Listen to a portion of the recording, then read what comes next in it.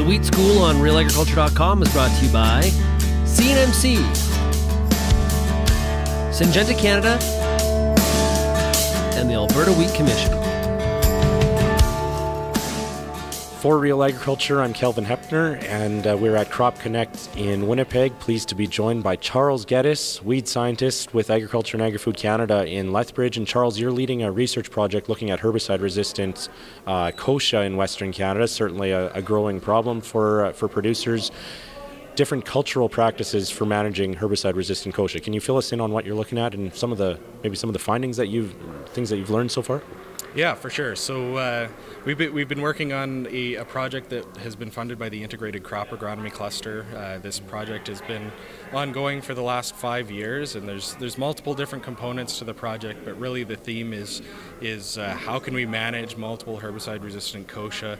And what we're finding is that many of these cultural tools are quite effective in managing kochia. When we're talking about cultural weed management, these are essentially these are sort of integrating agronomic practices, so things like reducing row spacing, increasing seeding rates, choosing competitive cultivars, designing your crop rotation, right? So in this particular project, we have some rotational studies. I talked about a couple of them here today.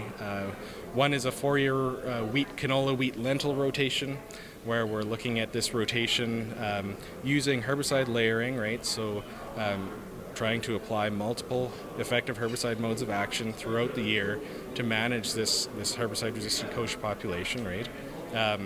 But we have that same rotation present using either wide or narrow row spacing, so 18-inch versus 9-inch row spacing, or recommended seeding rates versus double the recommended seeding rates throughout the rotation. And what we're finding is that across all of the years of the study, talking about kochia biomass, right? Across all of the years, all of the crops in this study, if you integrate the narrow row spacings and higher seeding rates, we're seeing an 80% reduction in kochia biomass, right? So that just stresses the importance of integrating some of these cultural methods and agronomy choices into planning your cropping system, right? To put that into perspective, that 80% is similar to the threshold that herbicide regulators use to register a herbicide for control of a specific species, right? So we're seeing control levels similar to a new herbicide mode of action, right? So that's pretty impressive, actually.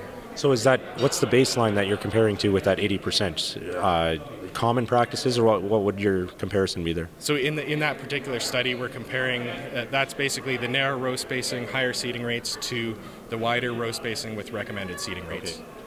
Okay. Can you put some numbers on row spacing, for example, what narrower and wide might be, just to help producers understand their drill setup and how it might relate? Yeah, so in this particular study, I mean, our wide row is arguably quite wide, but it was 18 inches, and our narrow rows were 9 inches. Okay. So in that particular study. For all those crops? For all of those crops, okay. Yeah. And so the other another thing that we've been looking at for cultural weed management is looking at the diversity of crops in a rotation, right? So what I mean by that is different crops in the rotation, but also different life cycles of crops in the rotation. So we have one study, just as an example, comparing a range of 4-year rotations that have only summer annuals versus alternating a winter annual and summer annual in the rotation, right? So winter wheat, for example, with a summer annual crop following that, or comparing that to perennials as well, right? And so we're seeing excellent efficacy in those rotations that are alternating a winter annual with a summer annual, right? The idea there being winter wheat, for example, is already established in the spring when kochia is just emerging, right? Giving it a competitive advantage. But then also, winter wheat tends to be harvested before kochia produces viable seed, at least where we've been researching it across Western Canada, right? So if you can harvest that crop before the kochia produces seed, that decapitates the plants, right? Helping to prevent seed return to the soil seed bank, but also opening up another opportunity for timely management as well. Okay. Getting back to your comparison of the efficacy of using these practices versus a new mode of action coming on the market, I guess there's also you can make the economic argument to increasing your seeding rates and using narrow row spacing with that analogy as well. Yeah, so this work, we're coming to the close of sort of the fifth year of the work, and at the very end of it, now that we're aggregating all of the data together, we will be doing the economics on those rotations as well. So that will kind of be coming out in the future.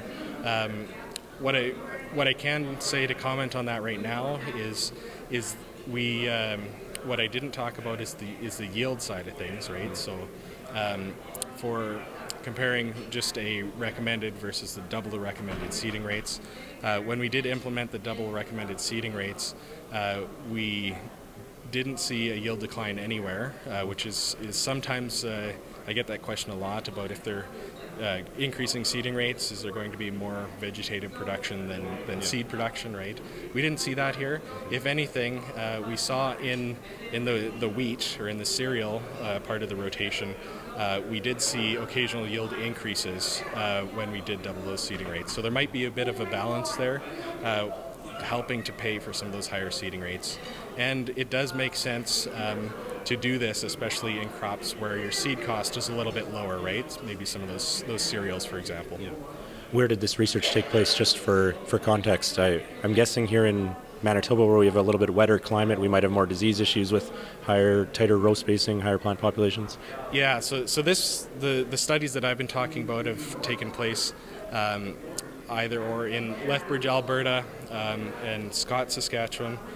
We also have a similar study, but with different crops in Manitoba as well, looking at including corn, wheat, canola, soybean. Okay. And so that particular study, I haven't sort of crunched all of the data on it yet, but we are seeing that narrowing up those rows especially does seem to work quite well in some of those crops like soybean, for example, where the question is, do you plant wide or do you plant narrow, right? And again, as we see more issues with herbicide resistance in kochia, these tools will be, again, the number of tools in the toolbox we're not seeing more, and this is an old one that we can bring back potentially. Yeah, exactly. Like so these tools, there's nothing new here per se, right? But what we are showing is that integrating some of those old tools does work quite well to manage some of these issues that are really showing up across the prairies. Thanks for your time and your expertise again, Charles. Thank you very much.